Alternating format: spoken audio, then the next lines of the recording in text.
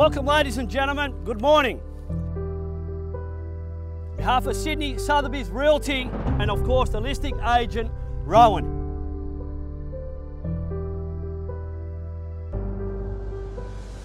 Buyers, ladies and gentlemen, 22 Florey Avenue in Pymble. Possibilities are endless, buyers. That this property ticks all the boxes.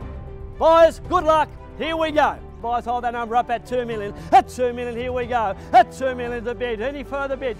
That's 50,000 rise. Yep, thank you. Bid of 5 at 2 million at 50. At 2 million at 50. Tell me now. 270. At 270. At 280 back. At 283 to 23 if you like. At 2 million at 320. Here we go, buyers now. At 2 million at 320. First, second, third, and final. 40. At 2 million 340. At 2 million 340. First, second, 50 back. At 2 million 350. If you like 2.4 quickly. First, second, third, and final. At 2. Last chance quickly. At 2 million 412.